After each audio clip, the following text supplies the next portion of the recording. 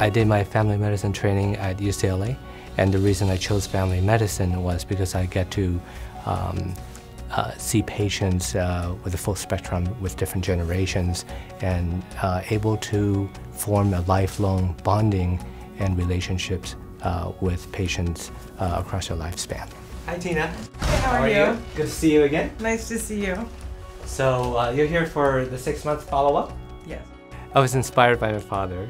He was an OBGYN and he had a tough lifestyle, waking up in the middle of the night, delivering babies, being on call. But at the end of the day, when I see his face and his smiles and his satisfaction from what he has just done, that was the inspiration for me.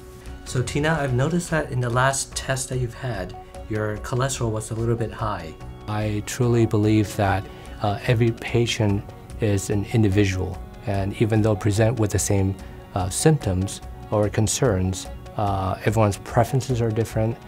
And as part of what I do is I would try to involve the patients in the treatment, and so that we come up with a treatment solution that is medically acceptable and is doable for the patient. And one more time, look straight ahead, please. With this ever-changing healthcare system, I think it is beneficial both for the physician and for the patients to be able to be cared for by a group of very good and respected physicians with the resources that the Torrance Memorial System offers.